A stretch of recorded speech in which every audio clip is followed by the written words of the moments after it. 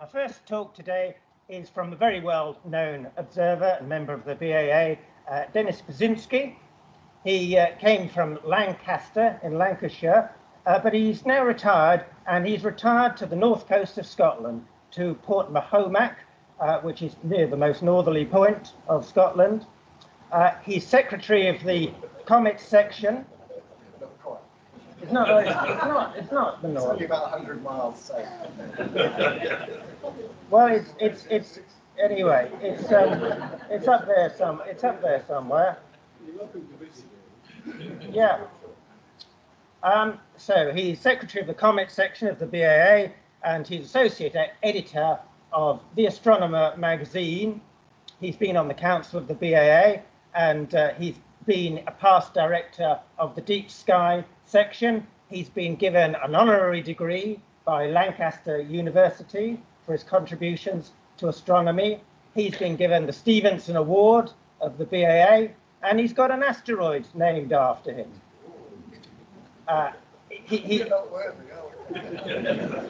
He's been given various other prizes, with too numerous to go into.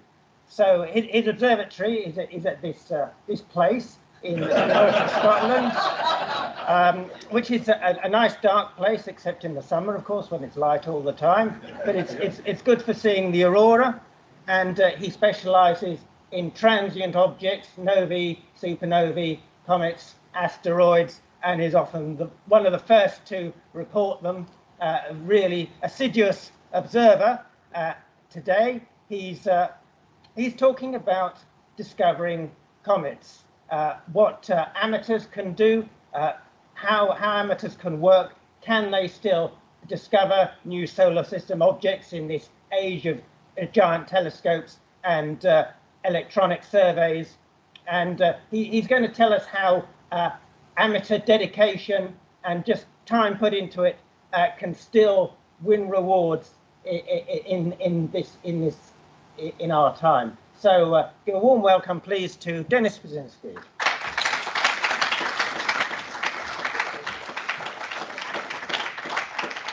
Perhaps somebody can sort this for me while I just make my opening remarks. Well, first of all, very pleased to be here amongst friends, some old friends, some very old friends who I've known for a long, long time, and hopefully after today some new friends as well. That would be fantastic. But when I've been coming to Scottish astronomy weekends for many years, and there's been gaps obviously, but I've been coming for many years, there have been some fantastic Scottish members. And I'm just going to name one or two now. Dave Gavin, Ron Livesey, Neil Bowen. These are fantastic astronomers, amateur astronomers who have now passed away, but we don't forget them. Never forget them. When I'm very often very impressed with speakers who come from distant places, sometimes foreign lands, to meetings like this, and then speak to an audience like you in the native tongue. I have to think that is fantastic. But I can give you some reassurance today that I will not be speaking in Scottish Gaelic. I shall be delivering this speech or talk in my broad Lancashire twang. So if anybody doesn't understand it, ask me later. What I would like to talk to you about today is comet observing. I've been observing comets since 1975, when Patrick Moore came on the TV and said there's going to be a fantastic comet, the brightest comet that may ever be seen, Comet Comet. Unfortunately, I never saw it, and thousands, probably millions of others never saw it too. It was quite a nice comet actually, when we look back at the record, but it wasn't one for the casual observer, let's say. And when I started comet observing, it was pretty simple and straightforward. And that is a complete contrast to what it is today. What we're able to do then to what we're able to do today is worlds apart. It's so different. And I'd like to tell you today about what is possible and what some amateurs around the world are doing today. So it's non-professional. This is for us, not the professionals. This is what we around the world and people like us are doing in astronomy. So, to write my name across the sky, that's what you can do with a comet if you discover it. In fact, it's the only celestial object that you could discover and have named after you. No other object in the sky that you discover, star, supernovae, galactic bursts, gamma ray bursts, anything has got a designation. But comets are the only object you can discover that will have named after yourself. So you can literally write your name across the sky. But is that enough of a motivation for people who want to make a contribution to the science of astronomy, and particularly cometary astronomy? Well, this is a beautiful picture, isn't it? It must have been nice to stand there on that hillside and watch that comet passing by in 2020. I'll come back to that comet later on. Professional research is done obviously with instruments, huge telescopes, pan-stars and linear and all these major observatories that have got search telescopes that are looking for near-Earth objects, things that are going to impact us, like the object John was talking about last night. And they're looking for these impactors to save us if they could. But these telescopes turn up comets as a byproduct. And these comets are named after pan-stars and linear and other boring acronyms like that. They're not named after people like George Alcock or Don Mackholtz. Again, I'll come to these people later on. They're byproducts, really, which is a bit of a disappointment, really, because comets are more important than that. In fact, they could be, other than the sun, one of the most important type of objects in the solar system. Of course, we look at comets as well with spacecraft. We observe comets as they come in and destroy themselves as they come into the sun. The Kreutz group of sun grazers, as they come in very close to the sun and become destroyed. So we look at them with spacecraft. We've also visited comets in the recent past. And we all remember the fantastic probe there that went to Churyumov-Gerasimenko. So that's what professionals do in astronomy. They use big telescopes and they spend lots of money. That's not to say you can't spend lots of money as an amateur astronomer. You certainly can. But anyway, let's go back to a little way. This is traditional amateurs have used visual methods for discovery and monitoring. And these two guys are stalwarts of the BAA. William Denis here, William Frederick Denis, discovered 5 comets with that telescope from Bristol. He was the first director of the BAA's comet section, and he was a fantastic guy. He was a meteor observer and quite an eccentric as well, but he was very much a visual observer, and he discovered 5 comets and did lots of work in meteor field. When he began the BAA's comet section, his main priority was getting people to discover comets. That's all he wanted them to do, was discover them. He wasn't interested in how they looked or whether they disintegrated or anything like that. He just wanted people to discover them, but he couldn't actually find enough people to do it. And in one report of the BAA's comet section, he said, I think we're going to have to fold this section. Nobody wants to do this type of work. But fortunately, we were able to carry on, and other people came in and we were able to do comet work. And we finished up with Nick James, who's now the comet section, the direct descendant of William Frederick Denis. So Denis discovered 5 comets. Denis discovered 5 comets, and in the 50s, this chap, George Alcock, discovered 5 comets as well.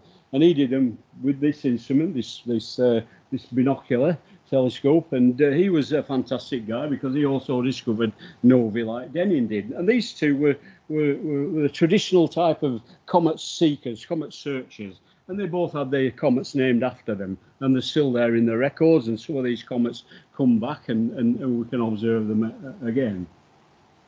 But the 21st century comet observer, i.e. where we are today, observing has been revolutionised by the electronic age.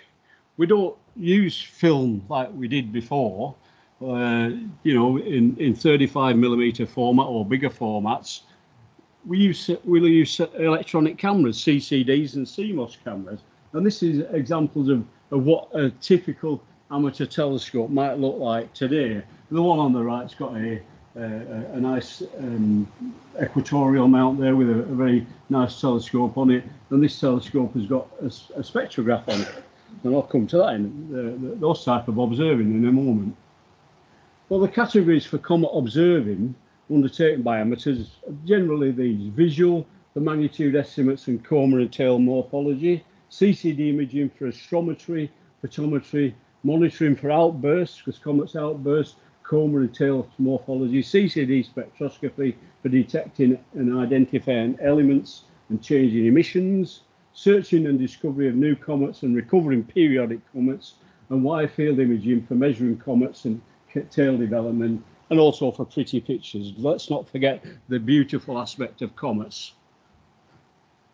Let's have a look at visual observing to start off. Magnitude estimates can be made with telescopes, binoculars, or the naked eye, depending on how bright the comet is. And this is an example of a light curve which has been produced to show just how bright the comet became and how quickly it faded over a period of time. And this type of observing can be done with telescopes like the ones we're seeing in this room here, even with binoculars and small telescopes. It's just a question of getting out there and looking at bright comets. Now, there are some bright comets around, not often enough, but there are comets around. And if you can observe them and make magnitude estimates, then you're doing something which is really worthwhile. Because when you look at the sort of history of visual observations, I won't go through all this writing here, but this is a paper which was appeared in, I think, in Nature, and it tells of a light curve of a comet being used, visual light curves, to predict how this comet, Grossman-Metcalf, has come into the solar system, gone out, and developed its light curve. You can see another very famous comet, Comet Hale-Bopp.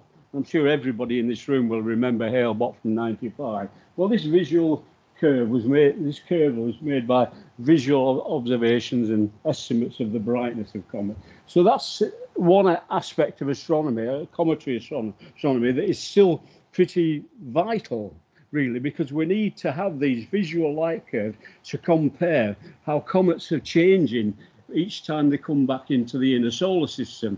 And if there are differences between the way that the comet brightens and fades during different passages, it's obvious that there's something happening on the comet itself, and that helps us say something about the physical characteristics of the comet. So visual observations of comets still very, very much an important factor in observing comets.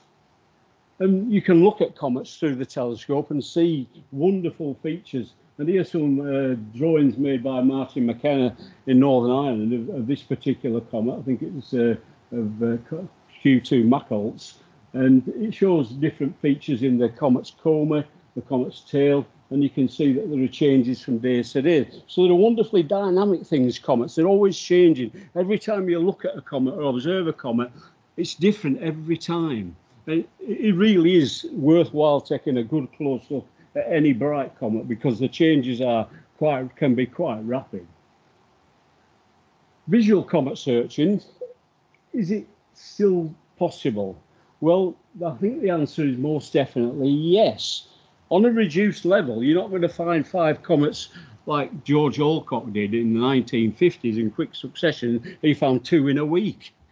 You're not going to do that these days, because the search telescopes, the survey telescopes, are picking up these fainter comets much further out in the solar system to what they were when the people like Alcock discovered them. So they're already picked up by Pan-STARRS and Linear, but some do get through the net, in the sense that if you look in areas of the sky that the search program don't really cover very often, i.e. the dawn and dusk skies near the sun, because the big telescopes don't like pointing down to near the horizon and the sky's too bright, you may pick up a comet. Now, Don Machholz, he has discovered 12 comets in his lifetime, over a period of about 40 or 50 years. He kept searching and kept searching and kept searching until he found them. It was all visual observations with Macholtz's comets. Charles Messier, famous comet observer, discovered 12 comets. Leslie Peltier discovered 12 comets. Don Macholtz is up there with some of the best comet discoveries in the world. And he's an American who's worked hard at his hobby, if you want to call it a hobby, and he's been very, very successful. But unfortunately, Don Macholtz died earlier this month, which is a real shame because he wasn't that old. He's a little bit younger than me, actually, but it's a shame that he died, and but his record stands. But anyway, this is a picture of him not long after he discovered a comet there, and he stood there with Brian Marsden, who was the director of the Minor Planets Centre, who received all the comet observations and designated all the comet names and everything. He was in charge of that for the International Astronomical Union. And you can see him there with Don Macholtz, and they're having a laugh there because I think Brian's saying, "What, you found a comet with those two dustbins?" Because that was Don's big binocular telescope he built himself. And he found comets with a telescope he built himself. That's good. But there are one or two people who are still searching, and this guy in Japan, Murakami, discovered comets recently, and he gets out there and he's still trying to find comets visually, and he's very adamant that it still is very possible. So if anybody's got the patience and the aptitude to do it, it's still a viable pastime, let's call it. Well, CCD comet observing, which is basically what most of us are doing now, this is where the great leap forward in comet observing came. And these two very unspectacular pictures show the progress that's been made in comet imaging. And they don't look much at all, but they tell a tale. On the right-hand side here, we've got a picture of a recovery of a periodic comet, Pons Brooks, in 1953. Well, this was made by the premier comet photographer, professional comet photographer of the era, Elizabeth Ramia. And she has picked up that comet as a recovery. But you can see it there between those two arrows, just a tiny dot. But the thing I want to say about this is when you look at the times and the size of the telescope she used, she was using a 36-inch telescope, and she had to expose it for 80 minutes to get that picture. It's 80 minutes. On the right-hand side here, I think we've got an image from Peter Carson, who sat down there, and he's setting a picture of this comet in 2020, V2, and you can see a little dot there.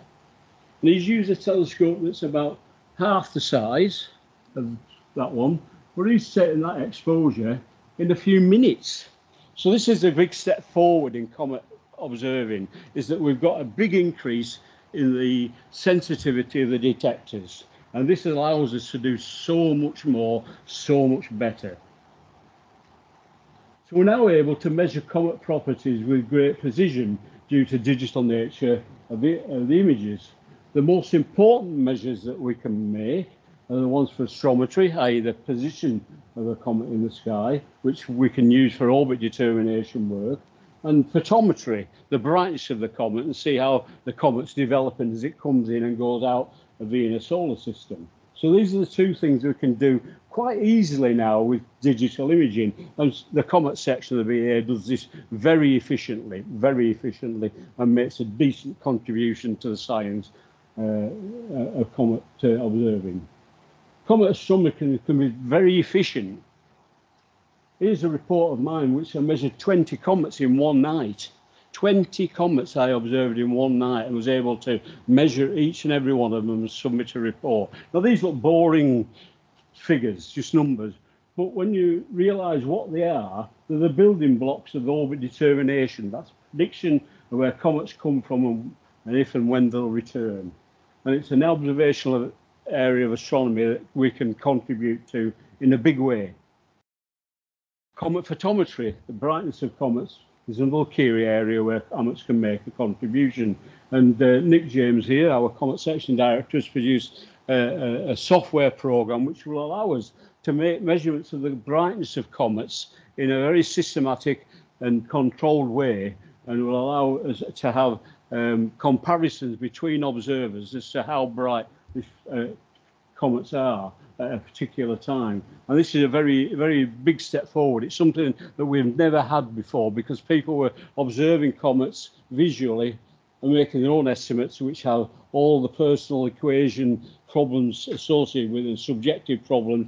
But this is a method which allows us to measure them, in a standard way, and we can contribute to photometry of comets in this way. And we submit all our observations to this international database, COBS, running a Czech observatory, run this database for us. Amateurs across the world can put their observations into this database, and they're all collated and tabulated, and we can use them for analysis purposes. So this is a fantastic resource, and it's got people working together, which is a fantastic thing across the world, all for a common purpose. Using CCD images to monitor comets for outbursts is another very important area that amateurs can really make a contribution to. And the BA's project on mission 29, this is Comet 29P Schwarzmann-Wachmann, is a comet which is a centaur, so it's out quite a way in the solar system, and it's in a circular sort of orbit, but it keeps having outbursts. You think it would be a nice quiet body like an asteroid, but it's not. It's a comet that keeps outbursting and closing down and outbursting again. And we've been following this for years and years now, but it's only this last few years that Richard Miles of the BA Comet Section has produced a monitoring program using standardized methods of observation, which will allow us to monitor these outbursts in a standard way. And you can see here two pictures I've taken in 2020 showing the comet just after its outburst, where it's starting to look a bit fuzzy, to this one here where there's a lot of the coma visible. And this comet keeps doing it time after time after time, and finding out the cause of these outbursts is a real mystery for professional astronomers and certainly for us amateurs. But this type of light curve shows how many outbursts there are, and this is quite a short period of time, 2020 to 2021, and you can see how many outbursts there are. It's an incredible number. This is a comet that is very, very active, and we need to know a lot more about it to find out why it's so active. The CCD imaging is ideal for detecting disintegration processes in comets. As some comets come into the solar system, they start to break up in tidal effects as they're drawn in towards the sun. And we watched one in 2019, Y4, and I think John showed some pictures of this yesterday, this disintegrating comet. These are all my pictures of this comet, showing it looking there like a fairly ordinary normal comet with a coma and a tail. Well, then it starts to break up, and you can see here, this is all broken up into bits of rubble, and eventually it disintegrated and disappeared. And so we can make observations like this with CCD instruments now, which we couldn't do before. It was impossible to do this in a visual fashion. The last time I saw any good observations of a disintegrating comet was by John Bortle of Comet West in 1976, as it disintegrated into many pieces. But that was a bright naked eye comet. This comet you could never see with a naked eye for sure, and it was a difficult object in the telescope. But in CCD imaging, we can see it in detail and actually measure these individual components and see what's happening in the dynamics of the comet disintegration. So that's an area of comet astronomy that we do at the moment. Just this last month, these two German guys, Raymond and Jaeger, two of the best comet photographers on the planet, amateur photographers, have been observing another Schwarzmann-Wachmann comet. This one is 73P, and you can see here that they've discovered fragments of this comet. This was a disintegrating comet. It's been around a few times. It's been disintegrating for quite a few returns, and they've picked up new fragments. There's one right up there at the top. I don't know if you can see it. It's labelled. One quite close to the nucleus there, and I think there's another one somewhere else on there. But there it is. You see it in the middle there. And they've discovered these new fragments that have actually appeared in these last few months. And they've been credited with the discovery of these fragments by the Minor Planets Centre. And these are two amateurs who were prepared to observe the same comet over and over and over again and find new features with this disintegrating comet. A fantastic guide. A wide field imaging of comets allows us to distinguish and follow changes of tail structures and disconnection events mainly in the tails, obviously, where you've got solar wind effects interacting with the comet's tail and distorting it, and you've got disconnection events when you've got large amounts of radiation passing across the comet's tail, showing these distortions. This is all one comet and how it looks on different days. So they are fantastically dynamic objects, and they change from day to day. And we can see these changes quite readily with imaging that we have today. Now, spectroscopy is another area of astronomy for comets that amateurs are beginning to make some progress in. I'm not saying that we're groundbreaking, but we are actually able to start and see some of the main emissions in comets' new Comet. And you can see here a couple of spectra which were taken. One of that disintegrating comet, both of that disintegrating comet 19Y4, one by David Boyd, the BA, and this is a spectrum of his, and this is a spectrum taken by a fellow called Eric Bressink in Belgium, who's also a BA Comet Section member. So these people are taking some spectroscopy of comets as the brighter comets, the more active comets. And this is another area that's being developed at the moment. Although you can do this with very simple equipment. And here's an example of a very simple type of spectroscopic observation where you've just got a simple lens, really, a telephoto lens with a star analyzer filter on the front, which is basically a little diffraction grating, which will allow very low resolution spectra to be recorded. And here we've got Chris Wyatt from Australia, who's taking this spectra of Comet 2020 F3 Neowise when it was at its brightest, showing the main emission bands from that comet. So that's the sort of thing that can be done. Now, remote observing, where you've got cloudy skies at home, but fantastically clear skies around the world, these types of situations are now exploited by commercial companies who set up telescope farms where you can rent time on the telescope. I'm sure you're all familiar with them. And this particular company, iTelescope, is probably the most famous one, and you can see what sort of setup they've got. So you can book time on any one of those telescopes as long as you've got the money to pay for it, and then you just get your results sent back to via your internet connection. So you can enjoy comet astronomy from the best sites in the world when you're sat at home or even laid in bed. Now, Lewis Swift said you'll never discover comets laid in your bed. Well, you could do now. Quite possible to do that now.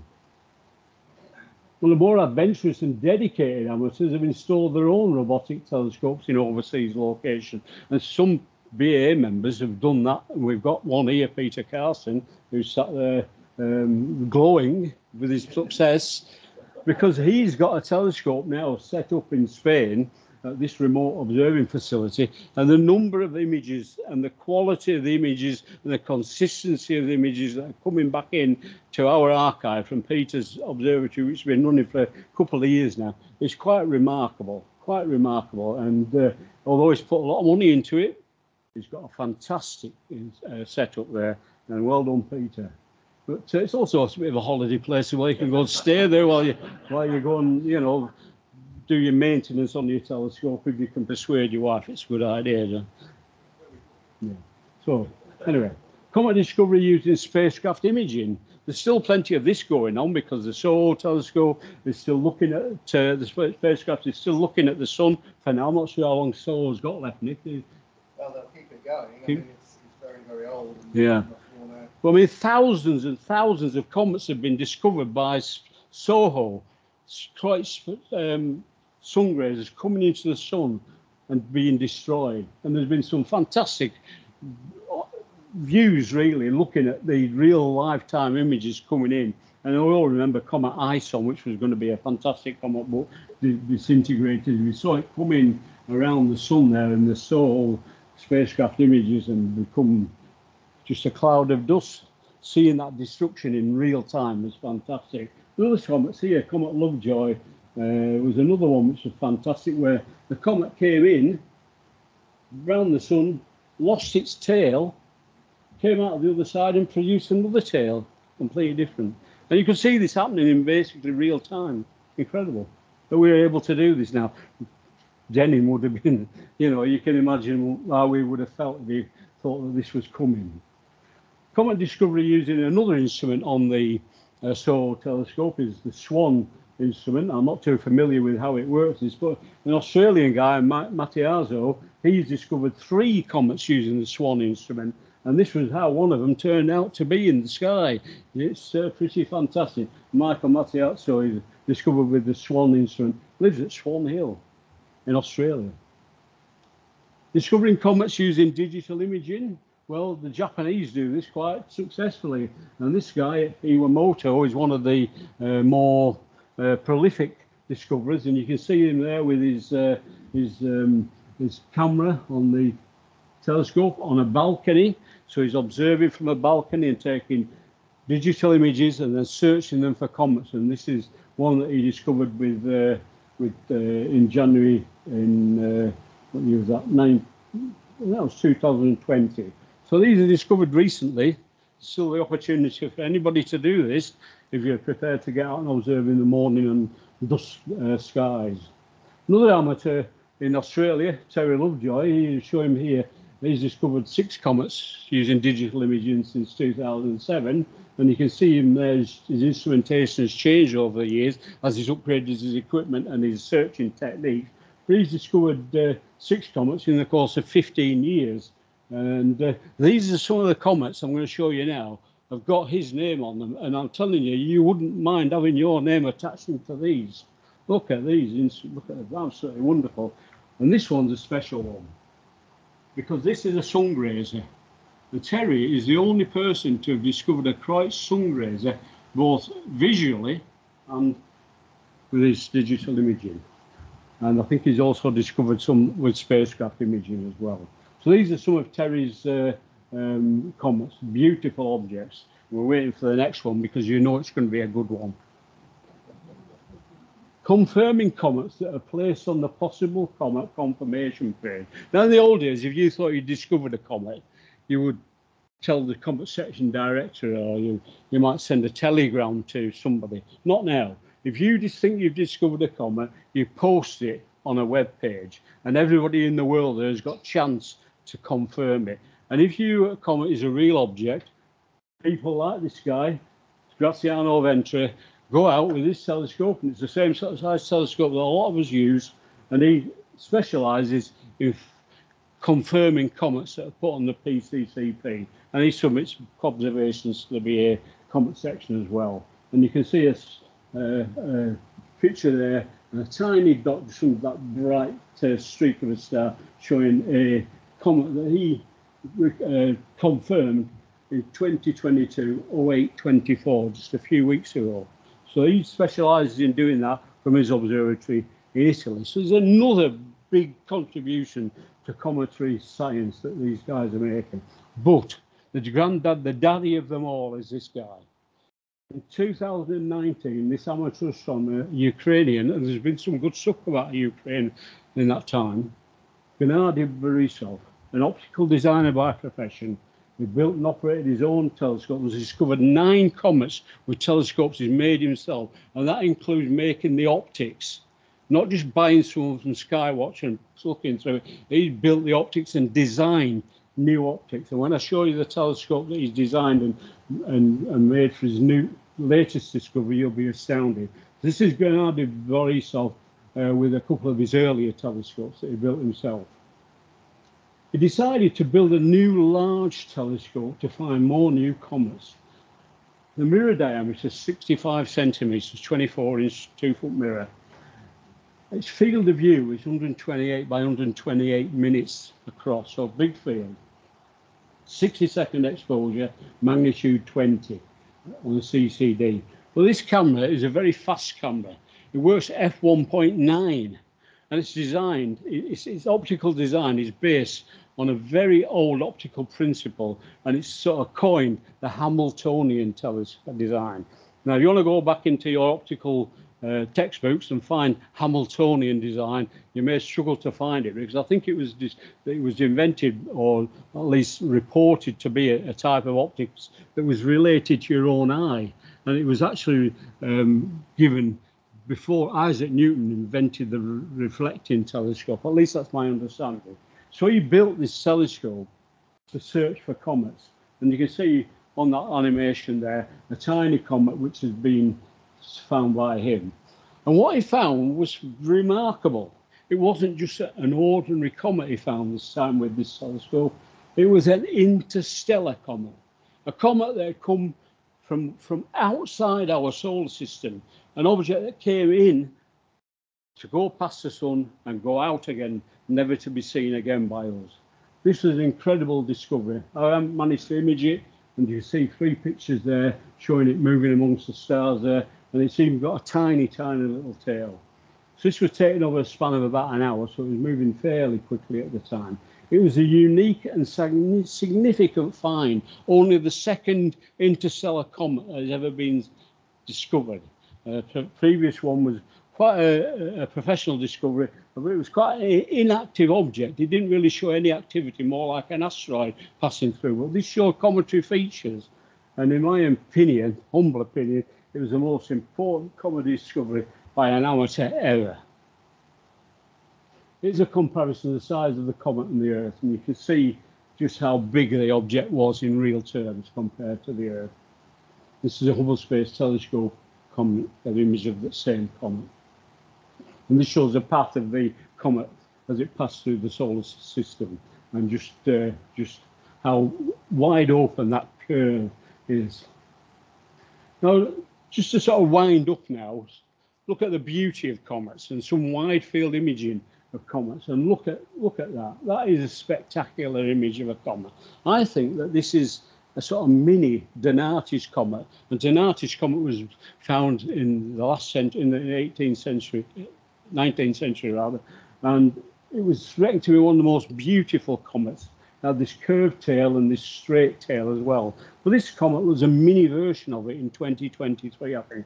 And there's a famous picture of Denis comet over the Notre Dame Cathedral, I think it is. And this one was taken in France and over that church spire. And to me, it looks just like a mini Denis comet. It was Comet 2020 F3, this comet is. And here's some great examples of comet photography that show the beauty of the comet. And if you get in the right location, you can produce these wonderful sort of composite pictures. Or if you're using a telescope and a camera, a decent camera, you can produce images which show features like this in the tail. And here's a monochrome picture by Michael Jaeger showing the fantastic detail in this particular comet. And you can see the horizon, the clouds here, so you can see just how big and bright this comet was in 2020. I'm sure a lot of you saw it. It wasn't so well seen from Scotland because it happened in the middle of twilight months for us, unfortunately. Comet over mountain skies. Now these are spectacular pictures, aren't they? Just wonderful. But taking pictures for aesthetic value sometimes may show something which is quite rare, and you can see that in this particular image. You can see synchronic bands, that's these straight lines which come out of the coma and the nucleus, and you can see there that red tail at the top, which is reckoned to be at that time produced by sodium. And some images of last year's comets to wind up with. Comet Leonard in 2021. Here's a wide field picture showing the gas tail being distorted by the solar wind, and this was taken with a 135 telephoto lens, just a small lens. Fantastic image. There's one by Gerald Raymond that made astronomy picture of the day, and you can see those fantastic detail in the head, the coma, and the tail there being distorted by the solar wind. Another one by Michael Jaeger, is taken from the remote telescope in Namibia, showing this detail that was visible on his images with this particular comet. And this comet was okay. It was about 4th or 5th magnitude. It wasn't really a bright naked eye comet, but the detail that can be imaged now is quite fantastic. And then one of Damien Peaches, who was one of our own observers, showing some similar details. So, to wind up, the opportunity to make a contribution to cometary science is possible every time an observation is made. Every record of the comet's appearance is unique. It's never going to be in the same place at this, again, never ever going to be in that same place in the solar system where we and them are in the same place. It's a unique observation every time. I hope that I've encouraged you to go out and observe comets in all their wonder, all their glory, but at the end of the day, you can contribute to the science of comet astronomy, and you can do it through the BA Comet section. Thank you.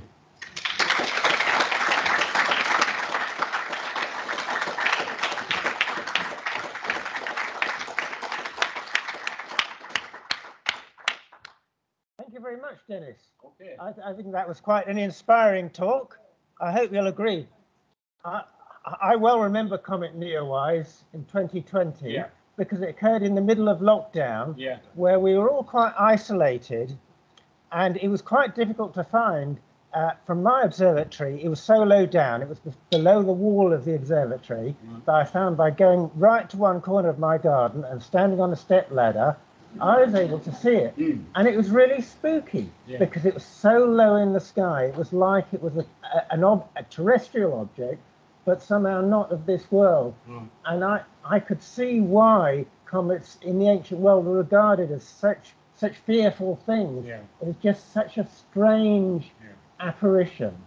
And it was only visible for a few days.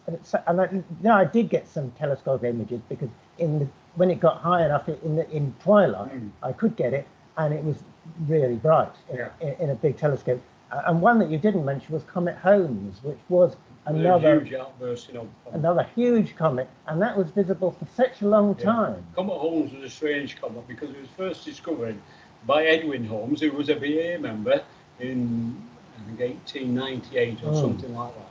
And he discovered it when he was looking at the Andromeda Galaxy, and he could see a faint blob next to it. And he thought, well, this is a comet. And it eventually did turn out to be a comet. And the strange thing about it was that it expanded and expanded and expanded until it was bigger than the apparent size of the moon in the sky. Not as bright as the moon, but the apparent size. And you could see it with the naked eye.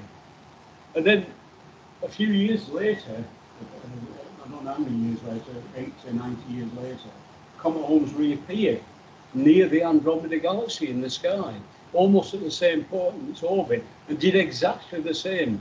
Exploded and became this huge gas cloud. And you could see it quite visibly with the naked eye. There's a famous picture in the VA Journal of yours stood outside Burlington House pointing up at this comet in the sky. On the header of the website. Yeah. Actually. It's the one which looks really weird with people standing in the middle of the Yeah, that's right.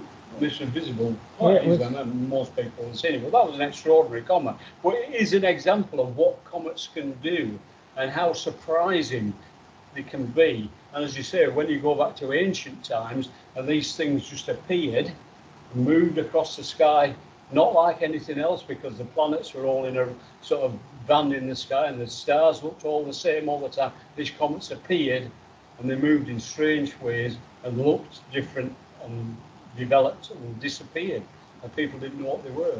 Yeah, they're all different. Absolutely, every one of Holmes them. had no tail. It was just like this UFO-like object, right, this big sphere. Anyway, let's have some questions from the audience. Yes, at the back here.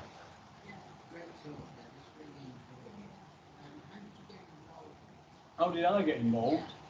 Oof. Well, as I said at the beginning, I think, is that Patrick Moore came on the TV in 1975 and said there's going to be a brilliant comet in the evening sky. So I went to look for this on this predicted place at the predicted time around Christmas or New Year of 75, 74, 74, 73, 74. And so I went to look for it, but didn't see it. But I did borrow a small telescope off a friend who I worked with, just a hand telescope, and the moon was there, so I looked at that, and I thought I could look at Saturn and maybe just see what I thought might be the rings. And then eventually I bought myself I went to the local newspaper and looked in the want ads, found a telescope that an old guy had built himself and bought that. And I went and looked at my first comet, which was periodic comet Denis, which I looked up from the Sky and Telescope. John Mortall's Comet Digest said that this periodic comet was going to be returning and gave a path across the sky, and I eventually tracked it down with the small telescope that I bought off this old guy, and I've been observing comets ever since. Hundreds of comets, dozens of times. I mean, I observed 29P on 93 occasions at the last apparition. And that's just one comet. I might observe 20 comets in a night. So there's plenty out there to do, many that I don't observe, many that Peter does and Nick does. It's, comet observing is endless. So that's how I got into it, through the BA, Patrick Moore, like many of you. Anybody else? Yes. No, my telescopes are semi-automated in the sense that they're a go-to telescope, but I operate them from a computer next to the observatory. But I've not only got one telescope, I've actually got about 10 telescopes in my garden, and during the night I'll observe with one particular comet one way, another telescope will look at another set of comets in another way, maybe astrometry for one, photometry for another. I might do some wide field imaging with another telescope. The aurora might be going off on the northern horizon, which is okay if it's if there's not a comet in the northern sky, then it becomes light pollution, as far as images. But all this is going on. My meteor cameras are going at the same time, so my nights are full, completely and utterly full. I've got 10 telescopes in my garden. I'm a telescope nut as well. I've owned them. Yeah, that's me. Very tolerant one. Sorry? Liz is very tolerant. Absolutely very tolerant. Absolutely, yeah. Can't credit my wife enough with the life she's had with me. Right, any more? I hope you enjoyed it, and great to be amongst you. Thank you very much again.